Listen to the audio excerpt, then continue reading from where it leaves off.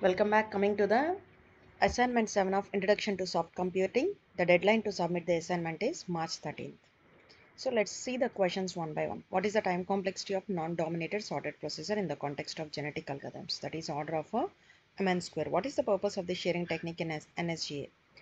To assign dummy fitness values? I don't know.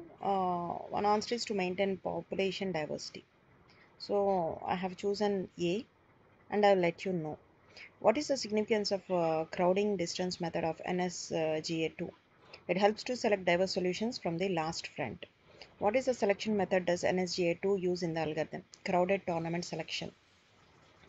What is the crowding comparison operator considered when selecting a winner between two solutions? Crowding distance and rank.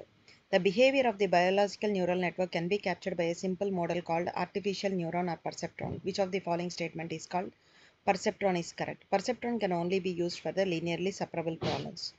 In the context of neural network architecture, what distinguishes recurrent neural networks from feed-forward neural architectures? RNNs have at least one feedback loop. To address non-linearly separable problems, which type of neural network architecture is commonly employed? Multi-layer feed-forward neural networks.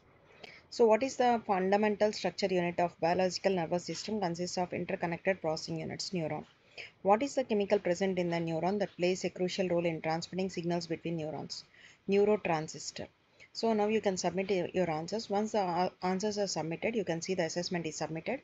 If you have any doubts regarding the answers, you can comment in the comment box. I will verify once and I will let you know.